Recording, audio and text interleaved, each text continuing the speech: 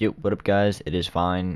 Before I start the video, I just want to say this is a re-upload because I posted this by 1096 by 6 something, whatever, fucking forgot. Alright, let's get into it because I don't want to waste your time. So what you came here for is when you go to windowed and then it does the same, doesn't go into full screen. So what you want to do is go to windowed, go to no video control panel on your desktop, open that.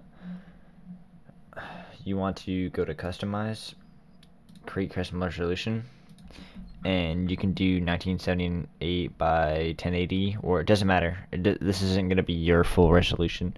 You're going to be playing native still, so don't worry about it. Just make one, and then after you do that, select it, then click apply. My screen just went black. Okay, so you just want to click yes, and then go back to Fortnite, then go to full screen, and then go to 1920 by 1080, 16 by 9. Then your screen should be black again.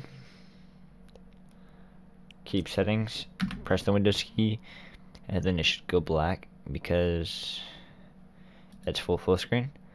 And if you guys enjoyed the video, please like, subscribe, and comment.